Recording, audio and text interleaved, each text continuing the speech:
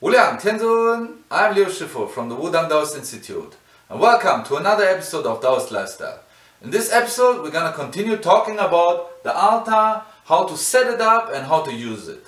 So after the intro, we're going to start talking about some of the artifacts and instruments we use for the Daoist rituals. So stay tuned.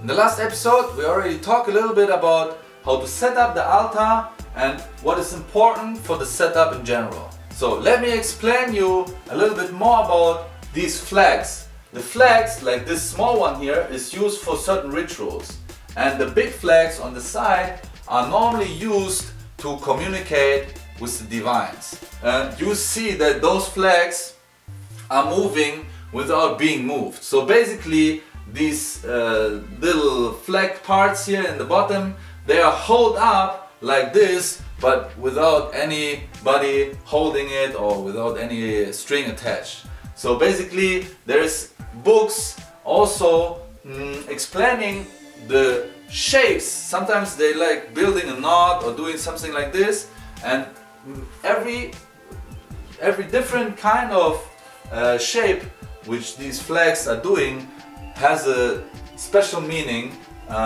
For example, the divines try to communicate with us in a certain way, so this is also shown in these books. The incense smoke is also very similar like these flags.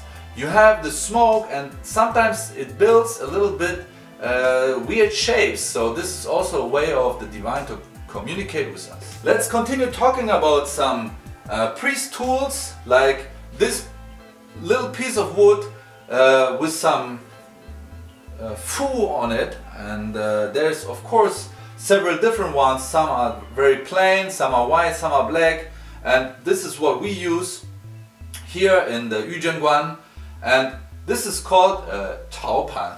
This chaopan is basically for rituals and the communication with the divines. So usually we hold it like this.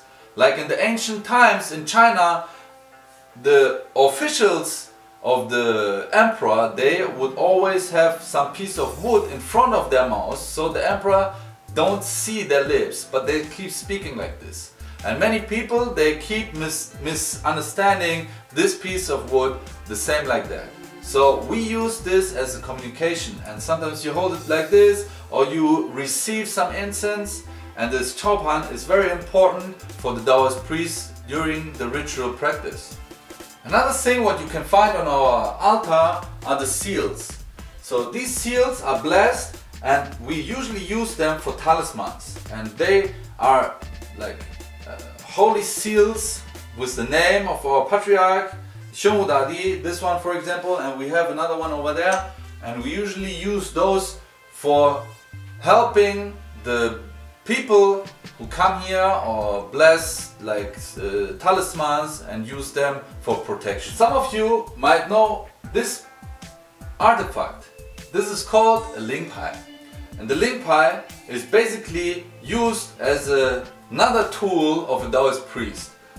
We use this, for example, to draw certain characters or divine signs to clean the area or protect the priest or the people who are doing the ritual. Another thing what you can find on many altars are those paper tablets, which is called paiwei, and they are specially folded so they can keep standing like this, and they are sealed with a seal, and there are different characters on here. In this tablet we wrote Sanqing Tianzun, so for the 3 clarities.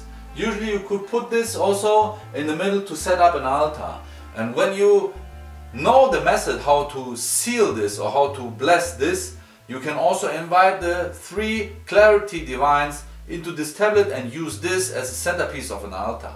So this is why many rituals using these kind of tablets, so they don't have many statues on the altar, but they use these paper tablets for certain rituals. Of course, another very important part of the altar are the scriptures.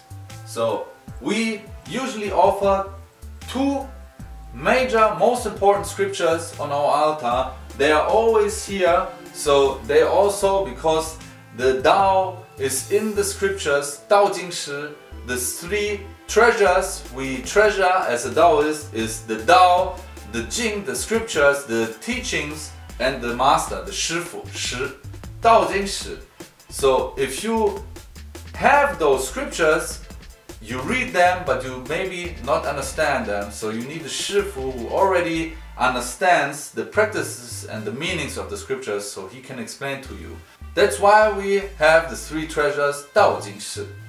I hope you enjoyed watching this episode of Daoist Lifestyle. And if you like our videos, please give us a thumb up and subscribe to our channel, and don't forget to share the videos with your friends and Daoist community. And if you have any questions, please don't hesitate to ask those questions in the comment section.